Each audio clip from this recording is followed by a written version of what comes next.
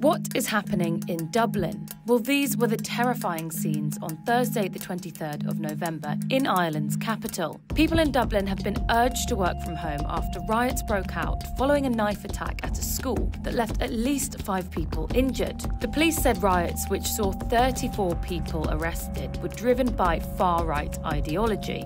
We could not have anticipated that in response to a terrible crime, the stabbing of school children and their teacher, those filled with hate and the hate directed towards members of An Garda Síochána, that they would attempt to storm through our cordon and disrupt the crime scene. The police said that the facts are still being established, but urged the public to not to listen to the misinformation and rumour that is circulating on social media.